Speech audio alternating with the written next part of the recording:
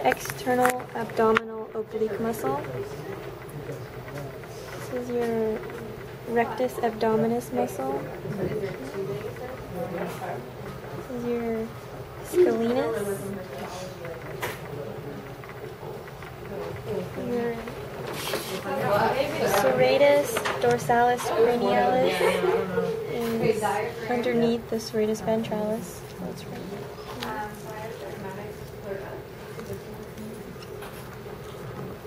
The external intercostal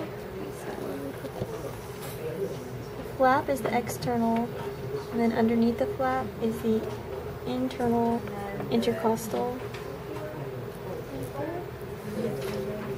Pleura. Pleura was right. Costal pleura. It's like a saran wrap. Diaphragmatic pleura. This is the costal pleura. And then the intercostal arteries, veins, and nerves run along the ribs. The transverse thoracis is this muscle on top once attached. Chronic nerve is right here, runs along. And this is the vagus nerve.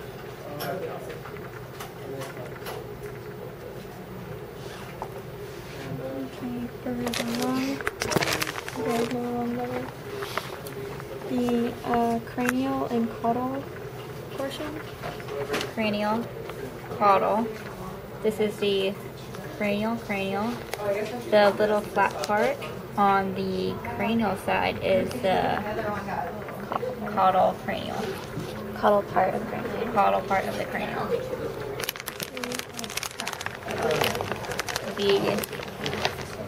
The little hollow part is the bronchioles. It's like a light picture. And then this white thing is the pulmonary pleura. What is that? Ligament. Pulmonary ligament. But yeah, there's a pulmonary pleura like around. The thoracic duct. Is that what it's called? The thoracic duct? Yeah. Is right here. Running along the aorta. And running along the aorta, which is the big thick one. Then the hilus, and then the root of the lung. The hilus is all where it connected to the lung. Mm-hmm. Okay. And then the root of the lung Would be. What? Where it was connected. I don't. I've never heard of